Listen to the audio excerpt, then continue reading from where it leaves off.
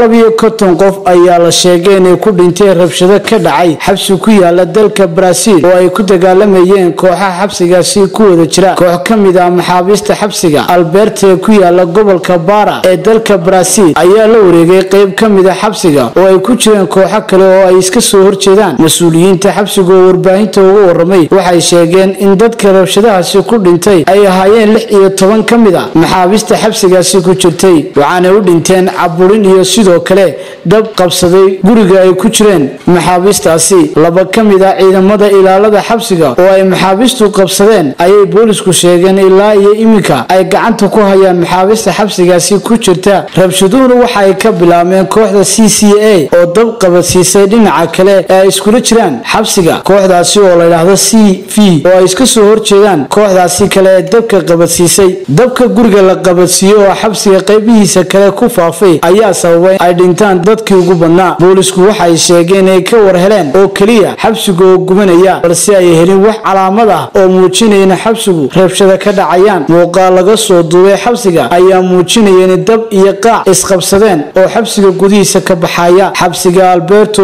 awooda in lagu xiro 200 oo maxbuus ayaa la sheegay inay ku jiraan 309 maxbuus inkastoo mas'uuliyiinta xabsigaasi ay diideen inaanu xabsigu buux dhaafin madaxda kooxda rabshadahaasi ka dambeysay ayaa loo wareejiyay xabsiyo kale oo dawladdu gacanta ay ku hayso rabshadaha ka dhacay xabsigaasi ku yaala dalka Brazil ma aha wax cusub dalka Brazil oo ah wadanka saddexaad ee dunida ugu maxaabiista badan waxa xabsiyada dalkaasi ku jira dad ka badan 700 oo kun iyagoo xabsiyada dalkaasi ay yihiin kuwa aan maxaabiista ku filayn oo inta badan buux dhaafiya xamse jaamac xuseen xamse